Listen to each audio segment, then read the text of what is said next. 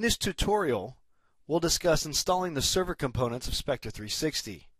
We start by extracting the compressed file you downloaded from the Spector 360 email after your purchase.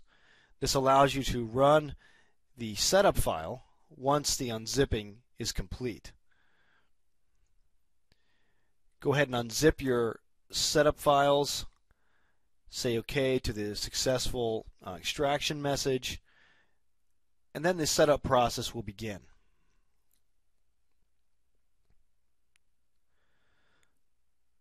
The first part of this setup process asks for you to input your serial number sent to you after your purchase of Spector 360. You can go ahead and paste your serial number into the boxes provided and select Next.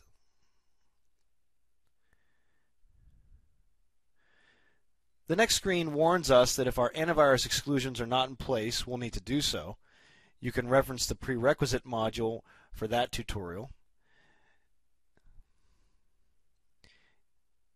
And then, of course, you can go ahead and browse through and accept the SpectorSoft end-user license agreement to continue with the installation. By clicking Accept, you are accepting all the terms and conditions of our EULA. The third part of this asks us for the installation path for the Spector 360 application. It will default to C program files SpectorSoft. If you choose custom installation, it will allow you to change the individual components that you'd like to install, as well as the installation path for both the application and the database. You'll notice by default, both the application and the database will be deployed to C program files SpectorSoft or C program files Microsoft SQL Server. The first part of the setup will go ahead and alert you that the .NET framework is required, and we'll go ahead and install the .NET framework if it is not present on the machine already. As setup progresses, you'll see the various components being installed to the server, including the SQL Express database.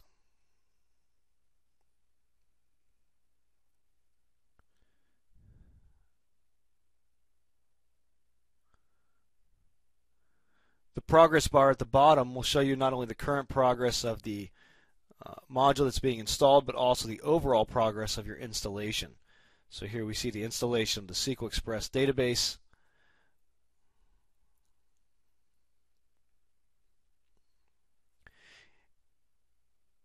The installation steps here will take anywhere from a few minutes to up to possibly 30 minutes, depending on the resources of the machine you're installing to.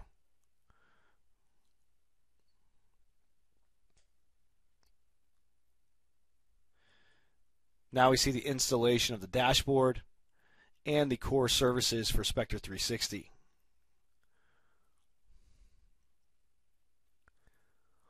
Once the installation is complete, we will receive the successful installation message and the ability to launch Spector 360 at the end of the installation process.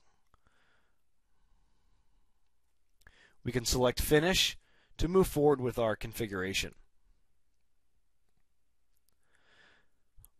When we launch Spector 360 for the first time, we're going to get prompted for credentials for both the Spector 360 database and the Control Center service. The Control Center service needs to have administrative rights on this machine. Make note of your passwords so that you'll always have them for future reference. We then can select Register. Go ahead and select Register.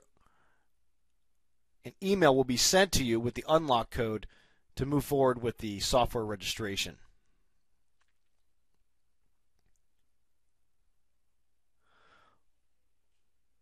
Once you receive your registration information, you can open up the RTF file with the unlock code. Go ahead and copy the code, including the brackets, and paste it back into the registration window at the very bottom where you see the field for the unlock code, and select the unlock button. This will verify that you're validated for your license count and you can move forward with your configuration.